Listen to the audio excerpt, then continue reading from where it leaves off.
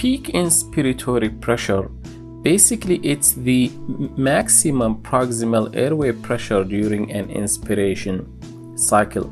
I would refer you to my videos, I think number 9 and 10, where I talked about resistant flow, compliance, resistive and elastic pressure. Please go back and watch them to refresh your memory. But this is the resistive pressure, which mainly involves the airway. So resistance mainly in the airways, and then this the elastic pressure involves the lungs, the alveoli. So we call it elastic pressure.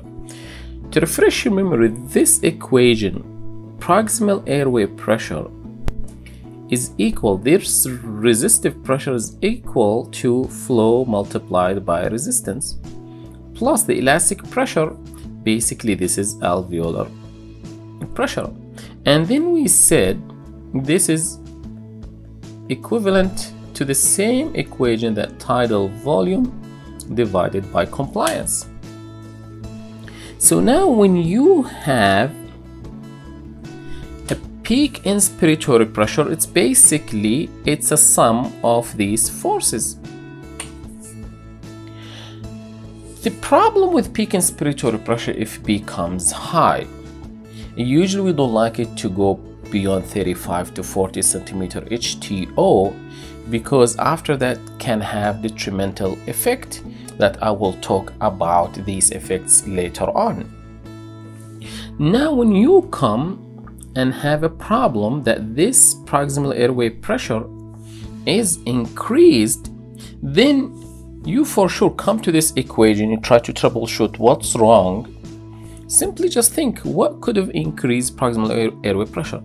Either a flow or resistance or tidal volume or decrease compliance. As simple as that. If we know mathematics, we would know that. So when you troubleshoot, things will be a lot easier. Okay, problem with the flow, let's decrease the flow. Problem of resistance, let's decrease or relieve that resistance. Problem with tidal volume, let's decrease tidal volume. And sometimes you need to play with those to decrease the peak inspiratory pressure until you figure out exactly what the problem with compliance, let's figure out. So what's the easiest way to find out? Unfortunately, the ventilator cannot measure resistance. It can measure the flow, the tidal volume, and indirectly measure the compliance. So how do we do that?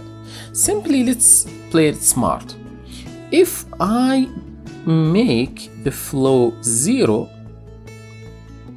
then this equation will become 0, because flow 0 multiplied by resistance 0 plus tidal volume divided by compliance.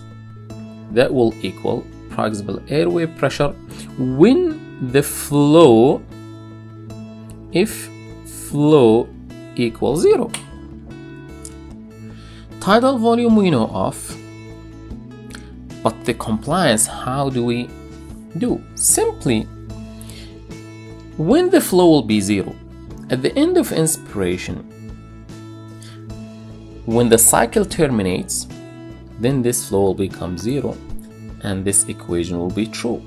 So the end of inspiration, the alveoli reach their maximum pressure during this inspiration cycle. So simply we tell the ventilator, okay, hold off. With the flow is now no air coming in, we don't want you to let the air to go out. Hold off, close the expiratory valve of the ventilator. Remember, there is an inspiratory limb and expiratory limb. We tell the ventilator, let's see, close this expiratory valve so the air doesn't leave back. We put a hold at the end of inspiration. Now the pressure inside the alveoli will be equilibrated, if I can say, throughout this area, will be equivalent, and the ventilator will sense that and will give us exactly what's the alveolar pressure at the end of inspiration and before expiration. Simply we put a hold on the inspiration. This amount of pressure at the end of inspiration and before expiration, we call it plateau pressure. We'll continue next video.